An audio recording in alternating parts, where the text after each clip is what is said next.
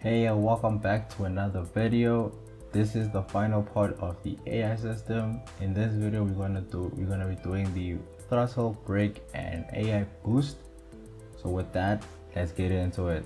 So the method used in this video comes from the YouTuber InsertNameHere Game Dev. I will leave a link to his YouTube channel in the description. So let's get into it. So in the folder where all the other AI blueprints are, right click, go to blueprint, go and look for enumeration, and then we're going to name this BP_turn index, and then we're going to open it, and then in here we're going to add some values. The point to this is that in the system we will be using overlap collision boxes to determine the AI's braking power. So each corner will have a different braking speed, and the data for that will be held in the enumerator blueprint. So in here, on your racetrack, it would be advised for you to figure out how fast your car can go around each corner, and then use that as a way to determine the AI braking. So for me, there are 4 types of corners on this track. I just call them by angle. So the angles are, first one is 90, then there's a 60, a 40, and a 30. So these are all the degrees of the corners, and for each one there will be a different speed that we will determine for the AI. So with that, we're gonna press save, close this, and then in the same folder as the rest of the AI, we're gonna right click, look for blueprint class or class actor. We're gonna call this BP_corner.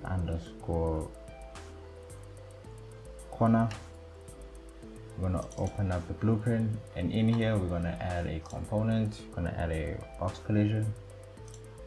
So we're gonna leave this as box, and then we're gonna upscale it, block everything, upscale it to a value of 10, and then we're going to create a new variable, and then this one is going to be the E_turn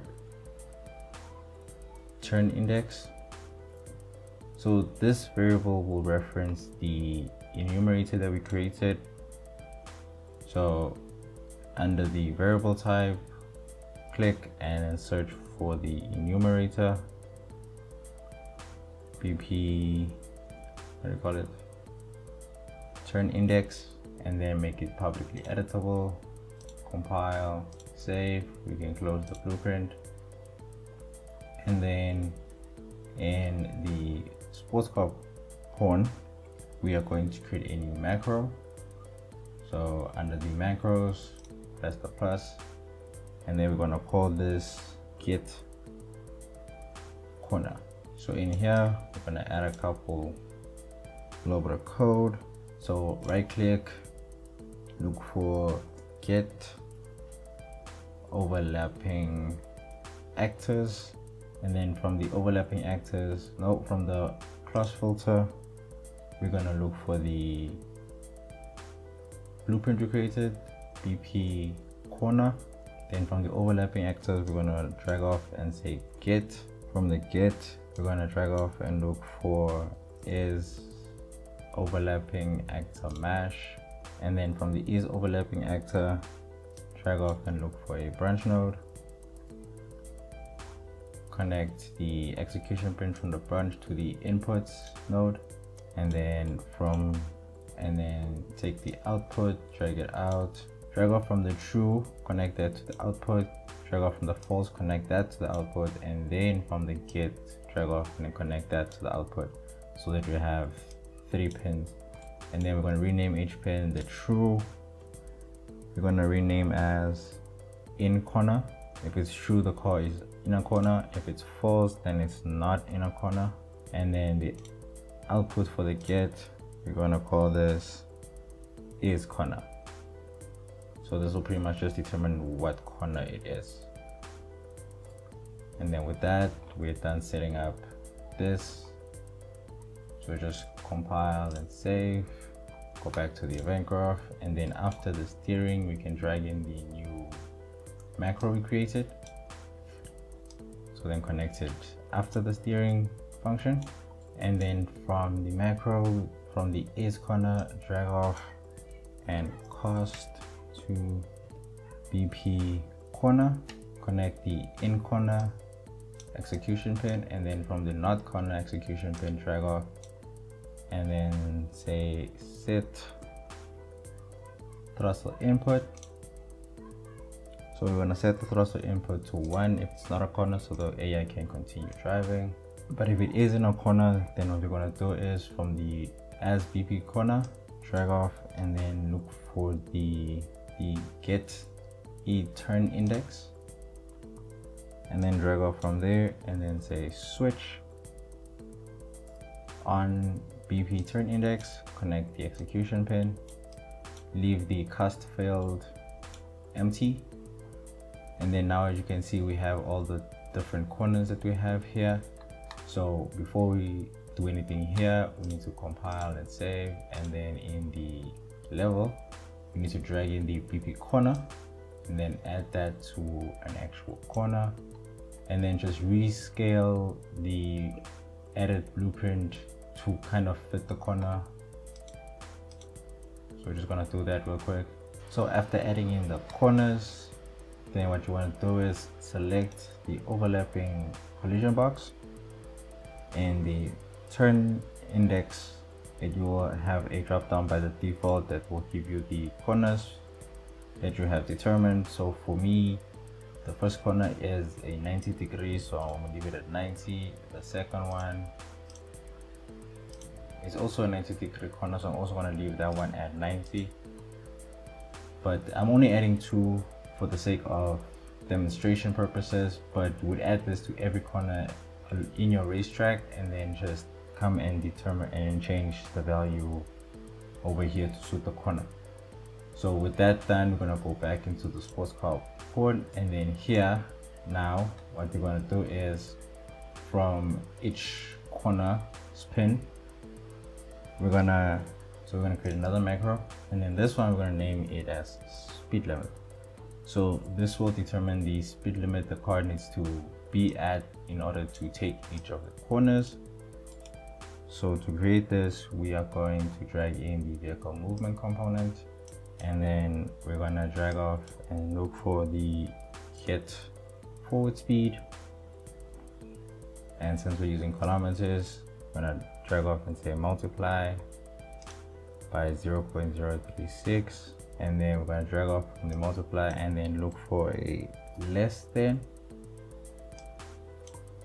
and then we're just going to set everything aligned properly, and then the lower pin from the less than, we're going to connect that to the input, and then from the red pin we're going to drag off and look for a branch node. Oh sorry, actually before we do that, actually I don't think it's going to matter that much. And then take the execution pin, connect that to the input as well. If you want to swap the two, and that what I did, just remove the top one float value and then just reconnect it, and then you will have the things organized properly. And then from the branch node, we're going to connect the true to the output, the false to the output as well, and then we're going to rename the output to true. We're going to call it under speed limit, under limit, and then the false to over limit. And then by the input, we're just going to rename the B to speed limit. And then with that done, we're going to compile and save, and then in the event graph from the 90, since I'm making a demonstration, I'm going to take the speed limit, drag it in, connect the 90 to the execution pin, and in the speed limit you set it manually. So for this corner, the 90, I'm gonna set it to a speed of 35 kilometers, and then if it's under the speed limit, we're going to drag off and then say set throttle input. We're going to set the throttle to 1, and if it's over the speed limit, we're gonna set brake input to 1. So if it's under the speed limit, the AI needs to throttle, and if it's over the speed limit, then the AI needs to brake. This will only happen if the AI actually overlaps with the collision box. So under normal circumstances, the AI will simply just follow the throttle over here or the throttle over here. So we're gonna compile and save and then test it out, see if it works. Save all, and then simulate the level.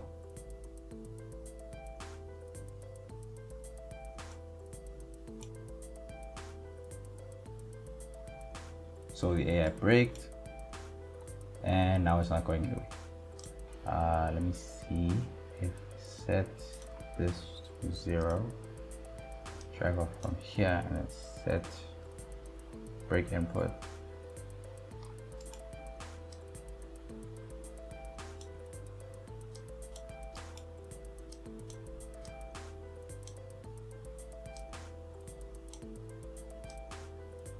I'll leave this also at 0, save, and then resimulate the level. See if this works. Okay, it brakes, and then continues onwards. Brakes again, and then goes again. Okay, so now that's what we needed to do. I don't know why this needs to be the way it is, but if it works, it works. So no need to be looking a gift horse in the mouth. So with that, that brings us to the end of the throttle brake. So you would have to replicate this for every corner that you have along the racetrack. So you'd have each one of these attached to each one of the execution pins with a different speed limit. To tidy things up a bit, you can simply just drag over this last part over here and then collapse it into a function or a macro. I'm just gonna make it a function, and then I'm gonna call it 90 corner, and then it looks a little bit more, it looks decent. So then if you have like 4 of them, then it won't look as bad, you know. There's just like 4 over here, but I'm not gonna do that. We've already shown that the system works, so you'll just continue the system for each one of the corners, specifying the speed limit, and then that's that. So then the reason why I decided to use this particular system as opposed to the normal AI system is that the normal system for AI has a speed limit on the car. So the AI is confined to a created speed limit so that it can continue to take corners. So if the car can go like 300, but then because of certain corners on the track, it will probably be limited to like 200, so that it has enough time to brake and then take corners, which I don't like, because it kind of takes away the competitiveness from the race. Because then if there's a track with a straight that's long enough, then the player will know that, well, the AI can only go so fast, whereas my car can go faster. So then it's not really, it's not that competitive. But then if you and the AI drive the same car, and the AI uses a system similar to this, where the AI's top speed is only limited by the gear ratios, then if the AI is out ahead of you when exiting the corner, and your cars can go the same speed, then, well, I mean, the AI is going to remain ahead of you because you can both go with the same speed. So now with that, we are now going to move on to the AI boost system. So with the AI boost, it's going to be similar to the player's boost. So we're going to recreate it here. So what we're going to do is we're going to create 3 custom events. One custom event, we're going to call this boost increase. Second custom event, we're going to call this boost decrease. And then the last custom event is, we're going to name this activate boost. So let's just quickly go through this. So what you can do actually is, because the code is pretty much the same, you can simply go click on here. It says open parent in editor, and then it opens up the sports car pawn. So this is the boost decrease, so we need to copy this code, Control C, boost decrease over here, Control V, and then we're just gonna connect that, and then that it will work pretty much the same as it did. Just remove the nitro decrease over here and instead replace that with the boost decrease. So the nice thing about the parent-child relationship is that any variable the parent has, the child can use as well. So that's why the nitro fuel isn't gray, it's still green, because, well, it inherited it from the parent. And then we're going to do the same for the boost increase. So we just go and copy the code, Control C, Control V, and then just connect it up. Swap out the nitro increase for the boost increase, and then that's that. The code has been set up. And then for the activate boost, the code is going to be a little bit different, because on the player's one, you have a button to press, but the AI doesn't have buttons. So we're gonna set it up to use conditions. So you're gonna pull in the vehicle movement component, drag off and say get forward speed, multiply this to get kilometers, 0.036, and then we're gonna drag off from the multiply and then look for a greater than. And then the condition will be if the AI speed is greater than 80 kilometers. And then from the red pin, we're gonna drag off and say and. So we're gonna have two conditions for this. And then we're gonna pull in the nitro fuel. So Control C, Control V, drag off from the nitro fuel and say greater than. And then here we're gonna say 50.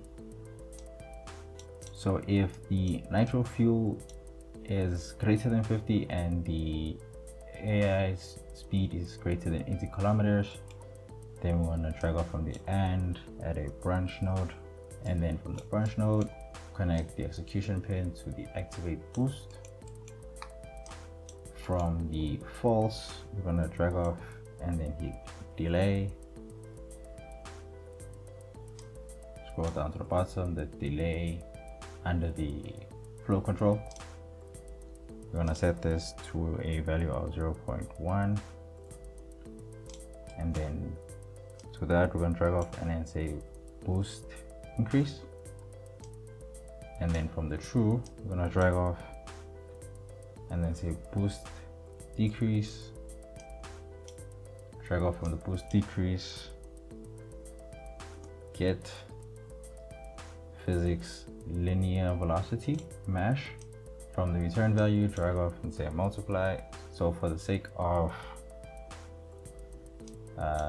the tutorial, we're gonna kind of set this to a reticular number. So by the lower pin, right click and then say to float double precision. I'm gonna set this to a value of 1.5. I know it's a lot, but we want to see if it works. And then from the get physics linear velocity, we're gonna drag off and then look for set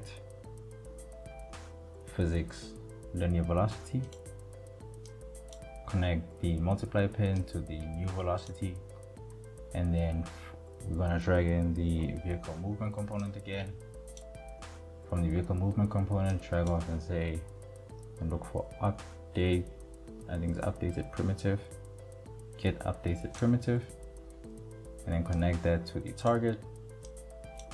So it pretty much is the same as it would for the player, and then that's pretty much it. So now we're gonna go and test out and see if this works. Compile, save in the level, save all, and then we're gonna simulate the level and then see. Okay, so that didn't work. It didn't work. Oh, I forgot to connect it to the event save. My bad. So we're gonna connect that over here by the engine sound. So from the engine sound, drag off and then say activate boost, and then we're gonna compile and save again, and then test out the level, see if this works. Save all. See if it worked this time. Okay, well that worked. So the AI boost works. So we're just gonna change the value back to something reasonable. We're gonna say 1.03. What's it for the player? Let's see. The player's boost is currently set to a value of 0.04. Okay. 1.004. Okay, so we're gonna make it the same. And then compile and save, and then that brings us to the end of this video. The AI system is now complete. If you have more corners, simply just add them to the pins and then set their speed limits. But with that, that's everything. The AI system is now complete, and until the next video.